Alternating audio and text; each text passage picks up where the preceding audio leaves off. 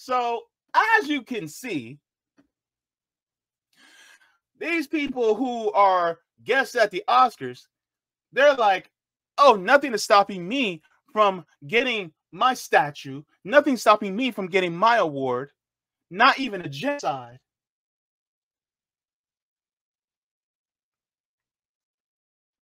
I'm telling you right now. Look,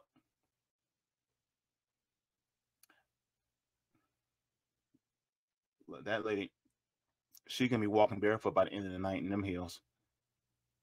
Because having to walk to the Oscars? Wow. Okay. But that's what they deserve. There's a genocide going on, and y'all want to accept your award. So that's what was happening. The Oscars was on Sunday. You know, it's award season. The crescendo of the award season is typically Oscars, as you all know. We're a bunch of rich workers. Yes, I still consider actors to be workers, but a bunch of rich workers pat each other on the back for a job well done.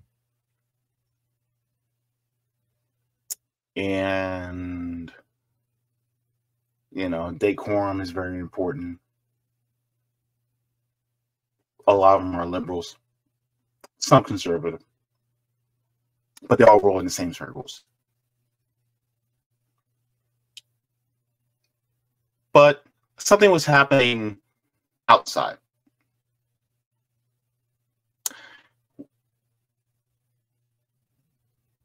I want to give a shout out to people who were blocking the actors from getting to the Oscars. Yeah, that happened. Let's take a look. Because this was glorious. I gotta hand it to them. They were doing the damn thing. So let me share this. Oh boy. Shout out to Stance Grounded for sharing this. Stance Grounded says they had to ditch their cars and walk to the Oscars because the Free Palestine protesters, they need a second walk of shame for those outfits. Oh, Lord, let's take a look. Let's take a look. Oh, my God. Oh, who are you wearing? Shame. That's what they're wearing. All right, let's go.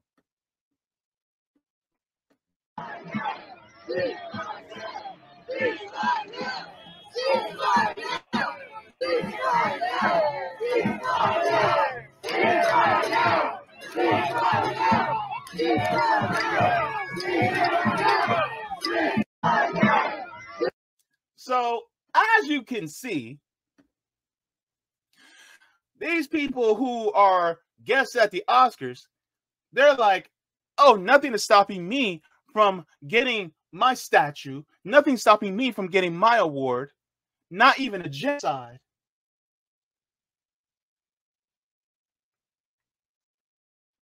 I'm telling you right now. Look.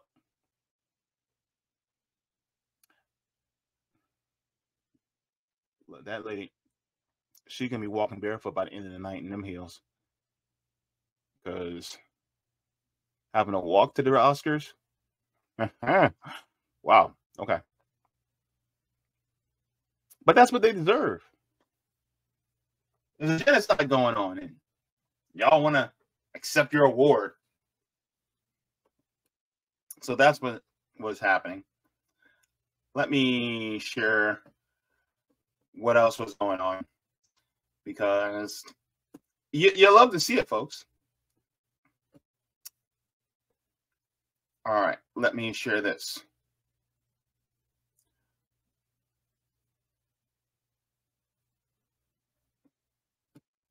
So they came out in full force They were celebrating Palestinian culture and dancing. It wasn't just all chants. This is what they were doing out there.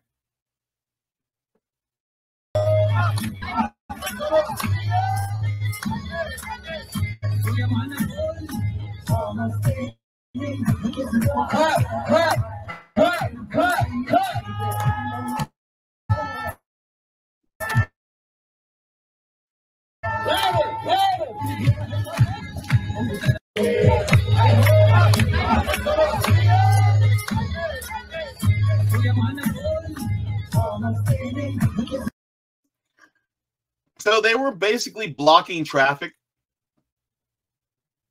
because they said, you're going to know what's going on, and we're going to make you as uncomfortable as possible. See, that's the goal of protest, right? The goal of protest is to make people as uncomfortable as possible so that they cannot turn their eyes away from what's actually going on, which is cool. I agree with. My thing, though, is a lot of these people, they still got to the Oscars regardless, right? And so what needs to happen is they need to be reminded of what's going on and what some of them are still supporting anyway.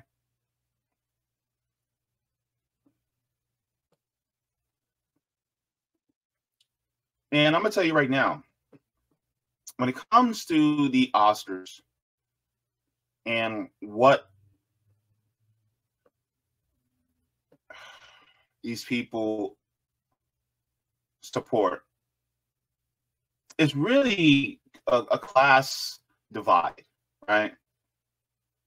It's a deep class divide that is shared, that's not really shown on camera, but when you're on the outside looking in, this is what they show. And whenever we try to post, whenever we try to appeal to, I guess, the humanity of some of these, I don't want to call them elites, but people who are placed above us, they also have a barrier with guards so that nobody can really appeal to them. Let's see.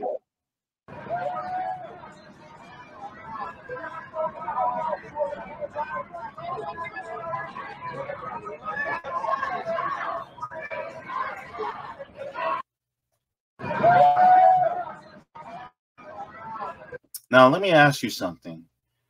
All this for an award show?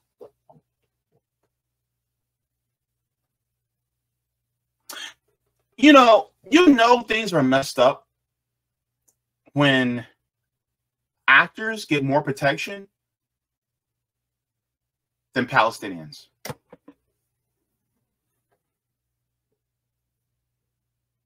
That's how you know things are messed up. When you're free to bomb little brown kids in a faraway land, but dare something happens to that Givenchy dress. Something happens to that Hugo Boss tuxedo. Oh, there would be hell to pay. Oh, do not let anyone smudge my Christian Sirianos or my Christian Louboutins. But little kids starving in Rafah, the West Bank, Gaza. Look at my Oscar.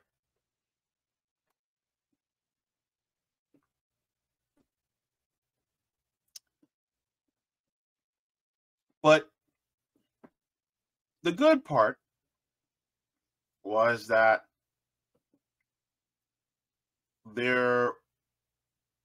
even though what happened outside the Oscars happened, inside the Oscars, some people were also reminding a lot of these Hollywood elites that there's a genocide happening. Let's take a look. and they were reminded of it constantly.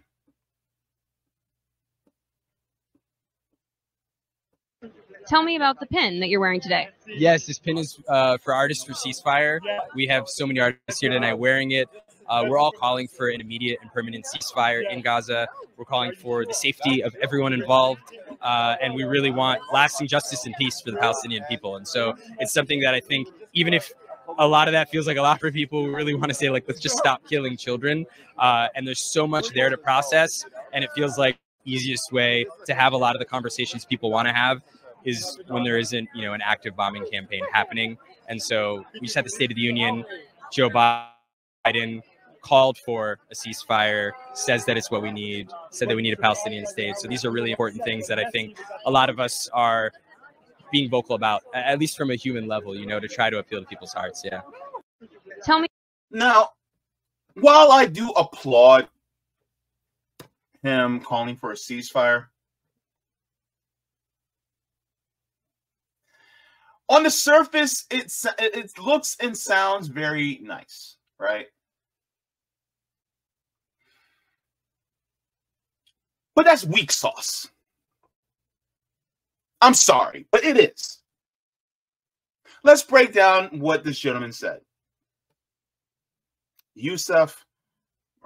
Rami Youssef. He's wearing a pin that calls for a ceasefire. Let's tell me about the pin that you're wearing today. Yes, this pin is for Artists for Ceasefire. We have so many artists here tonight wearing it. We're all calling for Ava DuVernay, liberal, right? Ava DuVernay, well, yes, call for a ceasefire, but Ava DuVernay, would she ever call for the ending of the apartheid, ending of the occupation of the Zionist state of Israel, so that the Palestinians can actually have, number one, a right of return, and they can actually have a single state, a one-state solution, basically? Would she ever call for that? No, because then she will be considered anti-Semitic, when in reality, it's not anti-Semitic at all to call for the ending of the apartheid and ending of the occupation, illegal occupation of Israel. Would she do that? No. She wouldn't dare. So that's Ava DuVernay.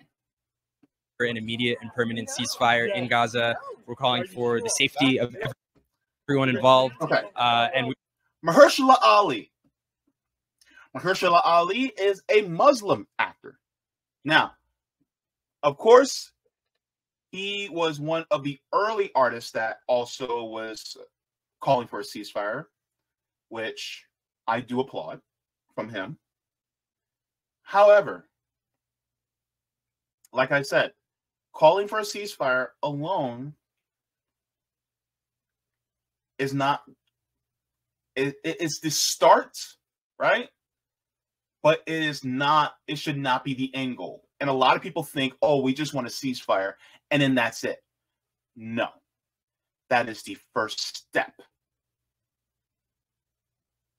Calling for a ceasefire is the first step. A ceasefire is really, it's like when you have someone that is in a hospital emergency situation and you need to get them stable before you treat them. A ceasefire is just getting somebody stable so that you can treat the underlying issue. The problem is everybody just wants to get a person stable and a foot out the door. All right, we got you stable. All right, kick them out. When in reality, it's no, get them stable, treat the underlying issue, and cure the illness. What is the illness? The illness is settler colonialism. That's the illness. They're just saying, oh, just stop the bombing, just stop the shooting. And then what? And then what?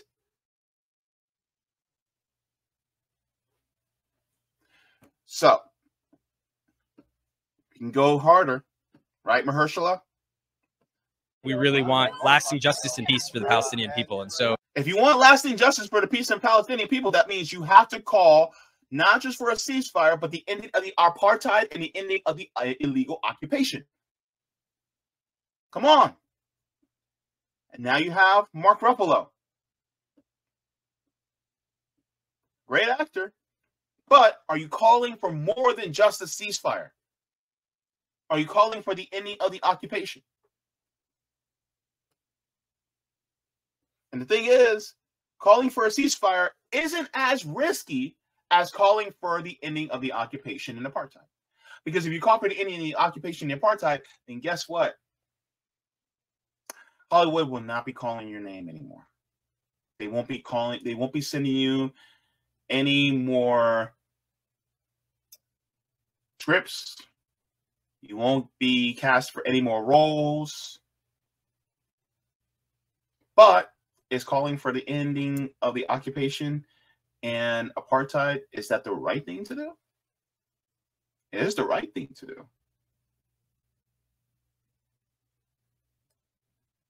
Is it worth it? It's lives.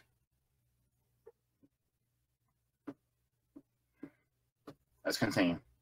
it's something that I think, even if a lot of that feels like a lot for people who really want to say, like, let's just stop killing children. And there's so much there to process. And it feels like the easiest way to have a lot of the conversations people want to have is when there isn't, you know, an active bombing campaign happening. And so we just had the State of the Union. Joe Biden called for a ceasefire. He called for a temporary pause, a temporary 6-week ceasefire. It is not a permanent ceasefire. That means he called for a pause for them for stop killing people for 6 weeks, and then let them keep going. Let it continue after 6 weeks. And then people are like, oh, we just want to get the hostages. And the thing is, they'll always be, think about this. They're always talking about the Israeli hostages, but they never talk about the Palestinian hostages. And there are way more Palestinian hostages than there are Israeli hostages. They always favor the lives of an Israeli over the lives of a Palestinian, because they see their lives as worth more.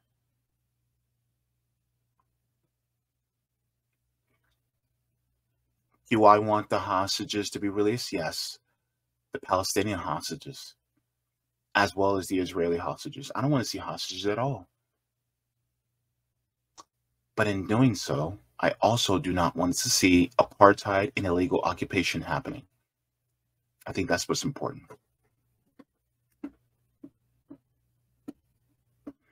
Says that it's what we need, said that we need a Palestinian state. So these are really important things that I think a lot of us are being vocal about, at least from a human level, you know, to try to appeal to people's hearts. Yeah. So that's why I say when people call for a ceasefire, it's like, are you calling for a temporary one or a permanent one?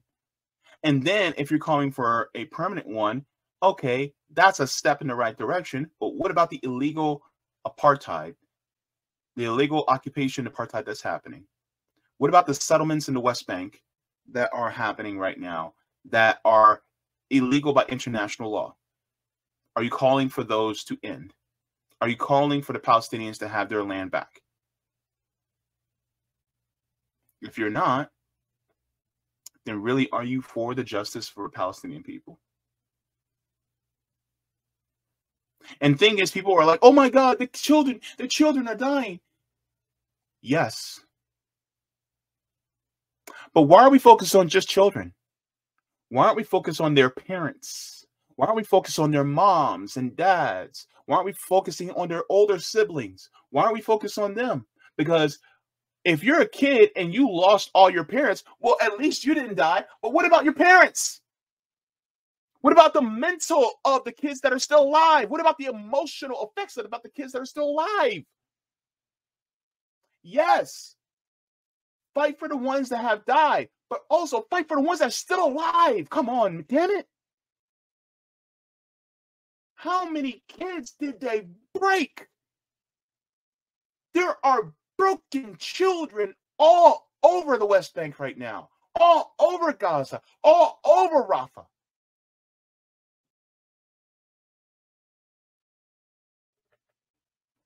It's not just the ones who are passed. It's the ones that are still alive.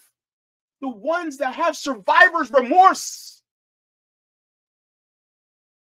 What about them? What about the ones that are starving right now?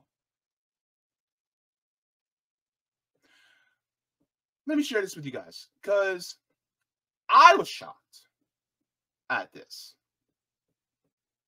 And a lot doesn't shock me these days, but I wanted to share this with you guys too.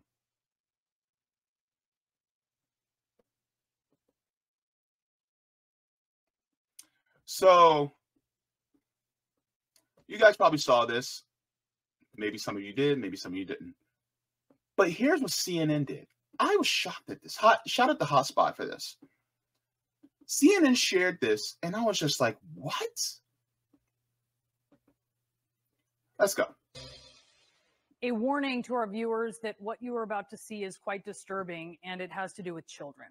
This is the human cost of the Israel-Gaza war.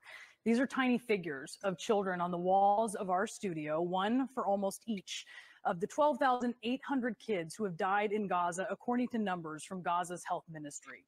The death toll, quite frankly, is hard to keep up with. Airstrikes and now malnutrition and dehydration are killing them. Here's a glimpse inside Kamal Adwan Hospital in northern Gaza, where several children have died of starvation. Just to let you guys know, only one Israeli child has died since October 7th. The rest of all that is Palestinian children. All right, let's continue.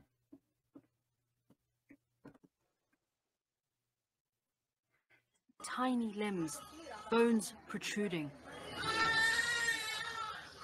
The constant sound of crying from children now facing starvation in Gaza. These were little Yazan's final moments, his tiny fingers gripped in his mother's hand. My apologies.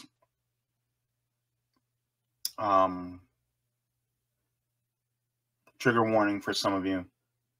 If I continue this, my apologies. I forgot to let you know. But yes. Yazan al-Kafarne was just 10 years old when he died on Monday. And a day later, UNICEF sounded this alarm. The babies of thousands of women who are due to give birth in the next month in the Gaza Strip are at risk of dying. Premature births are up. Mothers, dehydrated and traumatized, struggle to breastfeed. They can't find formula. They can't find clean water. And without relief, the threat from famine could eclipse that of airstrikes, like the one this past weekend in Rafah that killed 5-month-olds Wasim and Naim Abu Anza, twins, long awaited by their parents who finally conceived 11 years after they married, according to Reuters. Their mother, Rania, told the news agency, "We were asleep. We were not shooting and we were not fighting. What is their fault? What is their fault? What is her fault?" In October, an Israeli strike killed 11-year-old Malak Sharaf, along with her 10-year-old brother Malik, and their 6- and 3-year-old sisters Yasmin and Noor, according to the Washington Post. And 13 of their cousins also died. In October, Al Jazeera reported that an airstrike on a home where Gaza bureau chief Wael al-Dadu's family was sheltering after being displaced killed his wife, his 15-year-old son Mahmoud, his 7-year-old daughter Sham, and his 1.5-year-old grandson Adam. The distraught journalist carrying Adam's tiny body through Al-Aqsa Martyrs Hospital shortly afterward.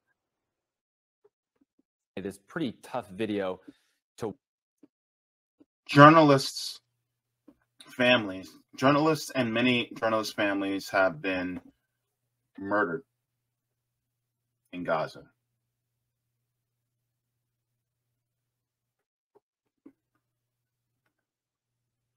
Is it enough just for a ceasefire? Let's say the ceasefire does happen. Then what about the starving kids? What about the starving people? People are dying of starvation now.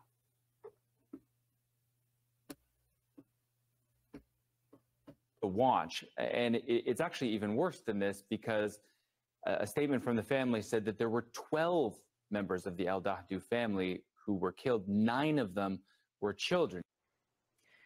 In November, brother and sister Tariq and Reem, 5 and 3 years old, were asleep side by side when an airstrike killed them in southern Gaza. Their grandfather, Khalid Nabhan, told CNN he was wishing, hoping that they were only sleeping, but they weren't sleeping.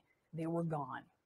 Al Jazeera reported that Salma Jaber was fleeing Gaza City with her family in December when they came under fire, and the 4-year-old was shot in the neck and died.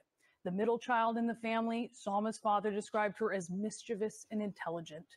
And in January, 6-year-old Hind Rajab was trapped in a car for days with the bodies of several family members, all killed trying to escape northern Gaza. This harrowing audio of her cousin calling the Palestine Red Crescent for help captured the moment that their car came under attack from an Israeli tank. So, trigger warning.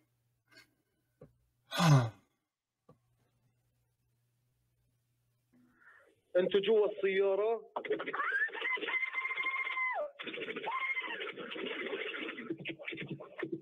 الو الو. Hind's body was found the following month, along with 2 ambulance workers who had gone missing trying to rescue her. There are too many victims to name, there's too many to fathom, and there are countless orphans, like Lana, whose story CNN's Jomana Karajce told. 6-year-old Lana was under the rubble of her home for 3 days. Mommy and Daddy are underneath it, she says. I just want Mama. I want Baba. I want my family, Lana cries. According to figures from the Gaza Health Ministry, more than 72,000 Palestinians have been injured since the start of the war, and a large proportion of them are children. Did you hear that? 72,000 injured. 72,000.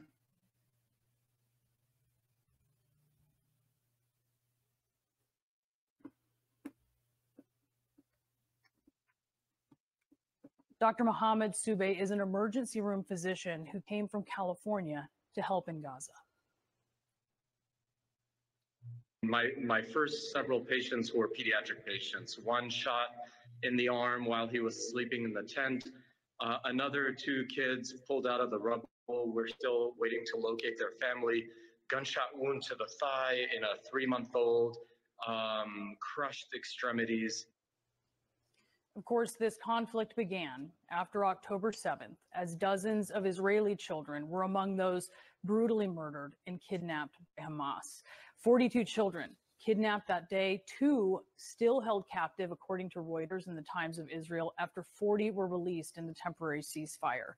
116 were orphaned and 38 children were killed, including the youngest victim of the October 7th massacre, Mila Cohen, barely 10 months old, shot to death at Kibbutz Be'eri, her father and grandmother also murdered. And now here. Just to let you know,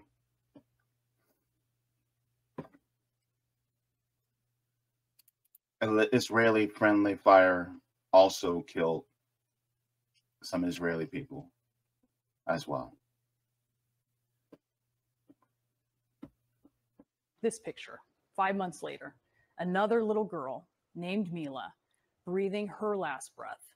Mila Abdulnebi in Gaza. She died this past week of starvation. She was 3. We'll be right back. So is it enough to say we just want a ceasefire? This is why I say it's more. There's more that needs to be done besides a ceasefire. I've shared this website before, and unfortunately, this site has grown. So, says children killed in the Israeli-Palestinian conflict from 2000 till today. So you have 2000, 2001. Mind you, this didn't stop on October. This didn't start on October 7th. Oh, we're going back 24 years. 24 years ago. These little babies that were killed will be adults today. And yet they were killed. Look, 2000, 2001, 2002. And let's go on and on. Look, this is all before October 7th. All this. Look at 2009. The blue is Israeli children. The black, green, and red are Palestinian. Look at 2014.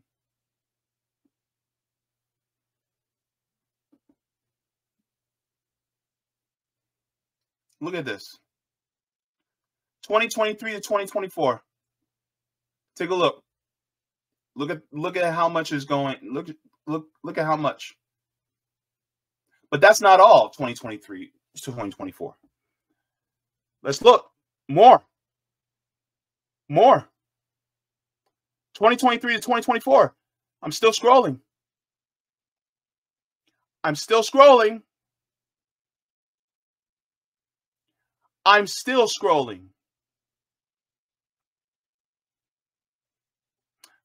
I haven't stopped scrolling. I'm still going. I'm not even halfway, y'all.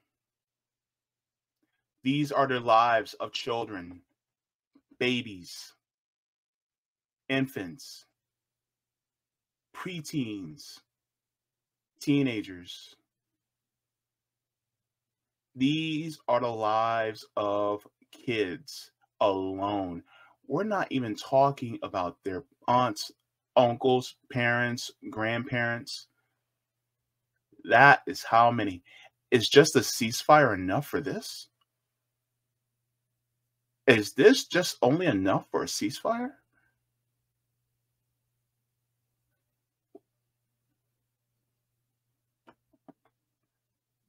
Is that it?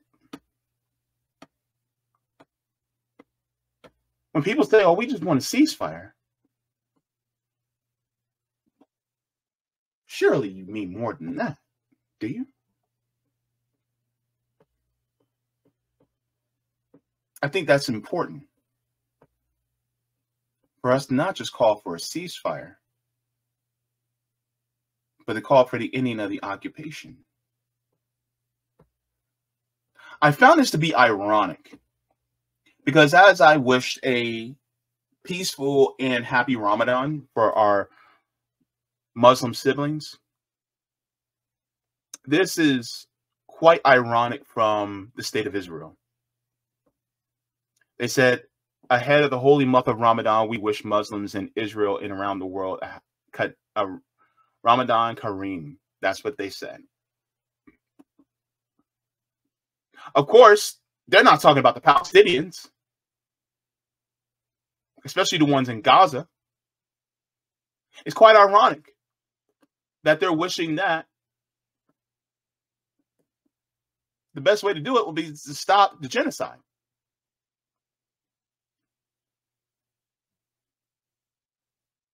This is why they were screaming at the Oscars to cease fire and to stop the genocide. This is why they block traffic. That's what's important.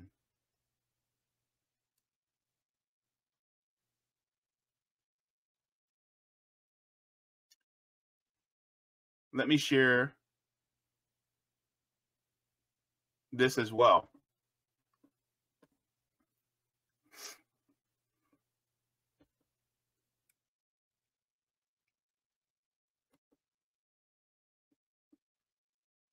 Because there was an actor that gave a speech. And I think this is important. Because the Hollywood elite didn't have any choice but to hear about what's going on. to have it put in their face. This is from Jonathan Glazer, who won an Academy Award. Thank you to the Academy for this honor, and to our partners A24 Film for Access and the Polish Film Institute, to the Auschwitz-Birkenau State Museum for their trust and guidance, to my producers, actors, collaborators. All our choices were made to reflect and confront us in the present, not to say, look what they did then, rather look what we do now. Our film shows where dehumanization leads at its worst. It shaped all of our past and present. Right now, we stand here as men who refute their Jewishness and the Holocaust being hijacked by an occupation which has led to conflict for so many innocent people. Whether the victims of October the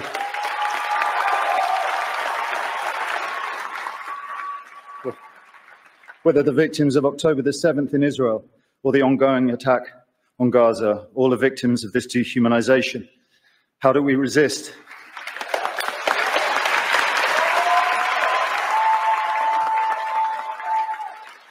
Alexandra Bistron Kaladziejczak, the girl who glows in the film as she did in life, chose to. I dedicate this to her memory and her resistance. Thank you.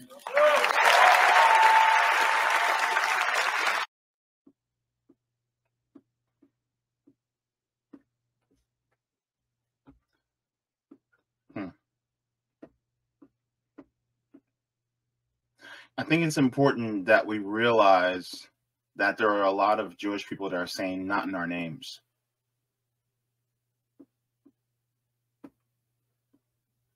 That's important.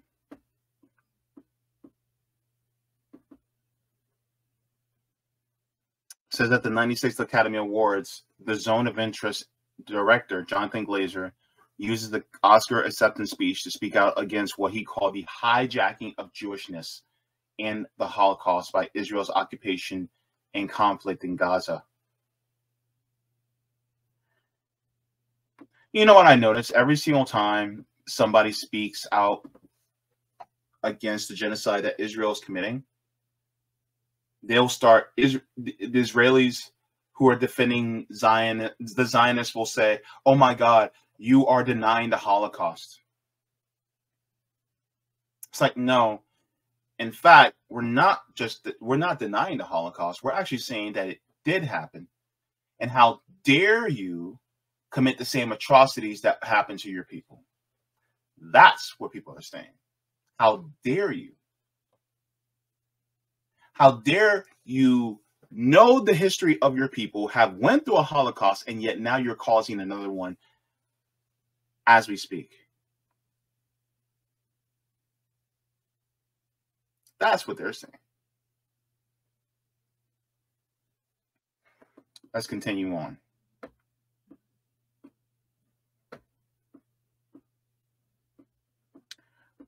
He said, we stand here as men who refute their Jewishness and the Holocaust being hijacked by an occupation which has led to conflict for so many innocent people. Says his zone of interest revolves around a Nazi commandant and his wife attempting to build their dream life in a home next to the Auschwitz concentration camp, portraying the dehumanization of detainees in the camp. Whether victims of the 7th October of Israel or the ongoing attack in Gaza, all the victims of this dehumanization, how do we resist? There's something to be said here from Jonathan Glazer when he said that dehumanization. A lot of times what will happen is a lot of times people who are Palestinian will say, oh, the people who will speak about Palestinians, they'll start talking about how, well, they do all these horrible things. They'll make them sound like they're medieval in the way they treat others, when in reality, the medieval way that people are being treated is by the IDF. It's not the Palestinians. And then they'll do things like pink washing and say, oh my God, you're gay. How are they going to treat you in Palestine? How are they treating me here?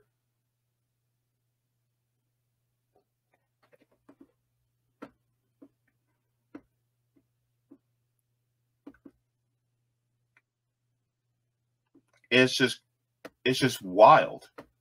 And this is why I'm happy that he made that speech because of what's going on. Like I said, more than just a ceasefire is needed. More than just a ceasefire is necessary. The ending of the occupation must happen.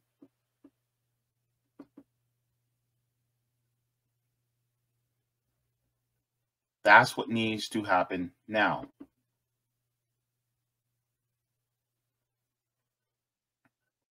And of course, what happened in Israel? I'm sorry, what happened in Gaza needs to be highlighted even more.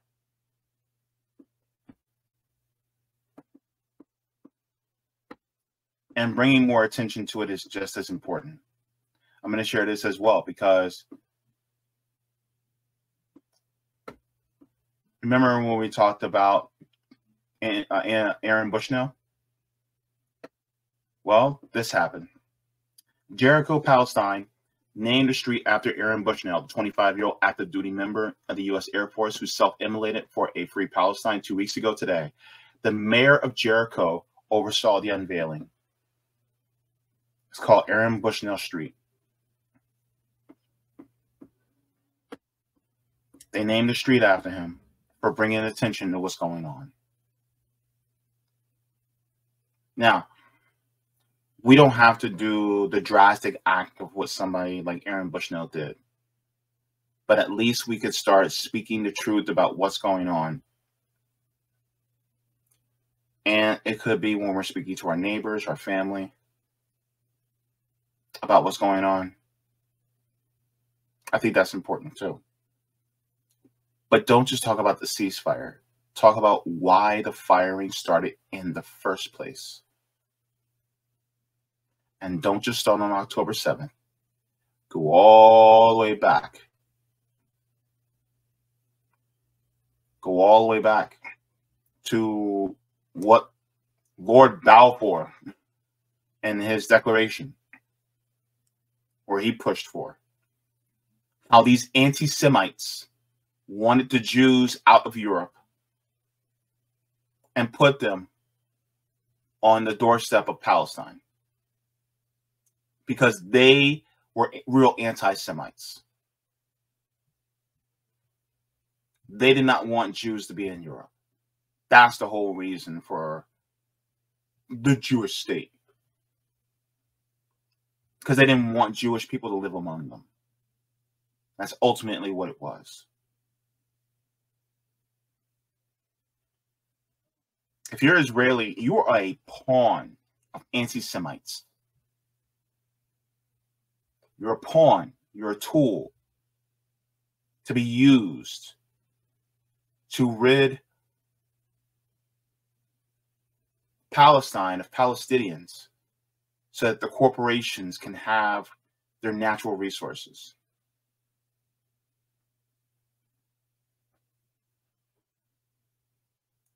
It should make you feel sick to your stomach to be used in that way. Why do you think that if you're of military age, you mandatorily have to serve in the military? Why do you think that is? It's not voluntary. I also want to share something too, because while we're talking about protests and bringing attention to genocide, I also want to share this too, because it is related.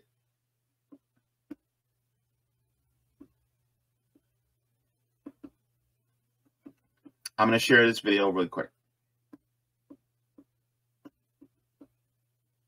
because a lot of people are not seeing this, and it needs to be brought to attention too.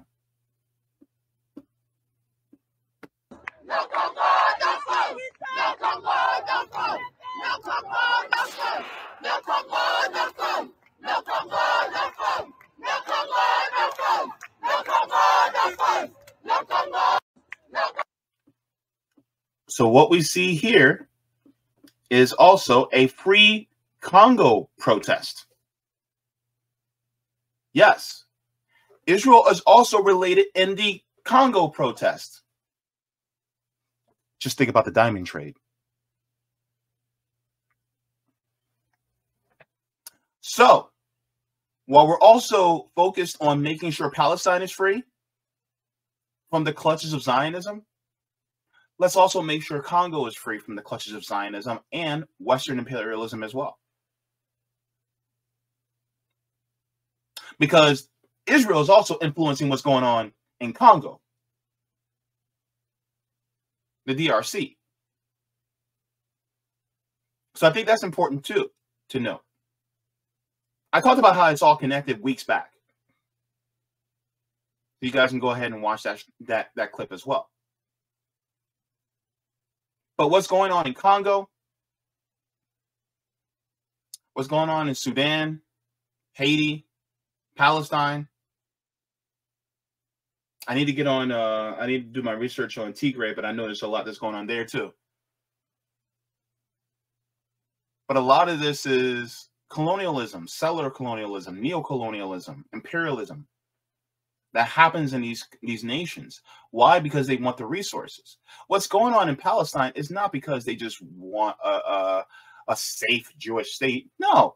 Look at what Netanyahu talked about, Greater Israel. What is Greater Israel? You're trying to grow beyond its borders? That's what it is.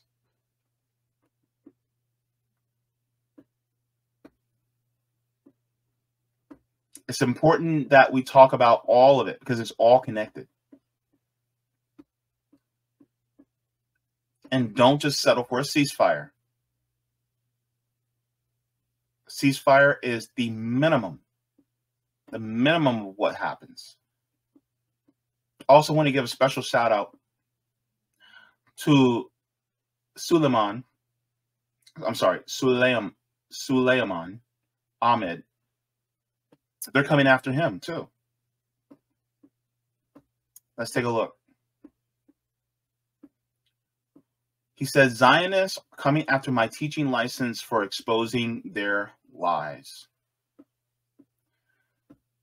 He said, I am a qualified math teacher in the UK, and although I am not currently teaching, achieving this qualification requires significant effort, and it serves as a reliable backup option. However, if anyone believes that this will deter me, they are mistaken. Nothing can prevent me from exposing their falsehoods. I fear no man. Expect more threats exposing Zionists soon. So let's take a look at this letter. It says Teaching Regulation Agency, right? So it says, I'm writing to you on behalf of the Teaching Regulation Agency. The CRA acts on authority of the Secretary of State of Education and has responsibility for the regulation of the teaching profession. On February 28th of 2024, the TRA received a referral about you from a member of the public. However, having considered the referral, I'm writing to tell you that the TRA will not be investigating this matter. TRA has a duty to assess all referrals received, and anyone can make a referral using the TRA's referral process. The TRA only investigate referrals where the allegations are serious enough to potentially result in a prohibition order being imposed, as set out in the Teacher Misconduct, the Prohibition of Teachers Guidance document. Having assessed the information submitted in the referral, it was determined that the alleged conduct, if proven, would not meet the threshold to justify the imposition of a prohibition order, and as such, the matter will not be investigated by the TRA. The TRA disciplinary procedures and other guidance can be followed at, and guess that says all referrals sent to the TRA, including those which are not subject to further investigation, are retained in the TRA's records rather than teacher's personal record. This information is only accessible to the TRA. This is to ensure teaching standards can be regulated in with the TRA's lawful basis.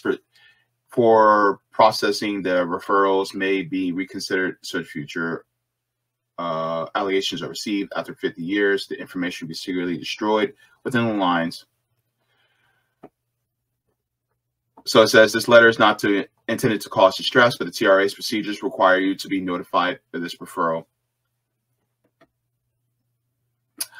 So basically, they tried to destroy his teaching license so that he can no longer teach. All because he talks about the truth about Zionism.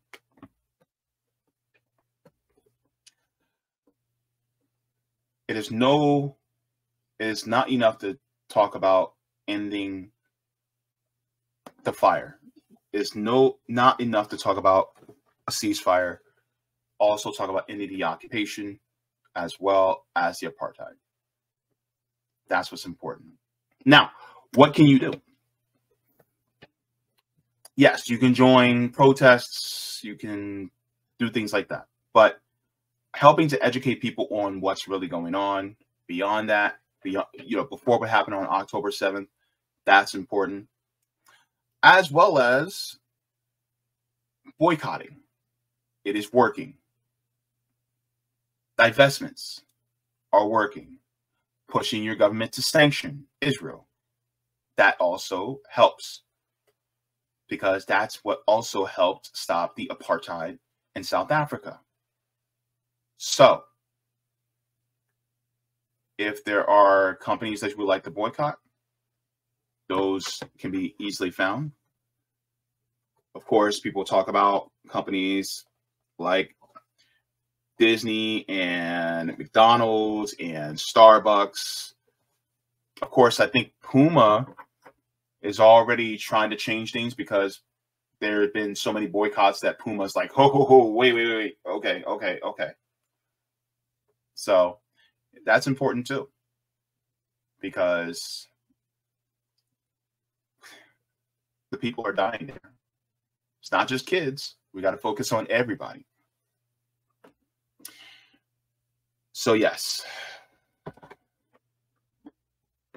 they blocked the Oscars. And, well, that's important. I think when it comes to that, you got to make them uncomfortable. Make them so uncomfortable that it is more convenient to stop the genocide than it is to look away. That's what's important. Thank you so very much for watching my channel, and I deeply appreciate it from the top and bottom of my heart. If you wish to support the channel further, so I can keep bringing you content that is educational and informative, you can become a patron on patreon.com/Jaybefaunt. You can find that link in the pinned comment or in the description below. No matter what you give, you'll be supporting independent media and education that helps make the world better. Thank you so much, and you can watch more of my content here. Mwah. Forehead kisses, and have a beautiful day.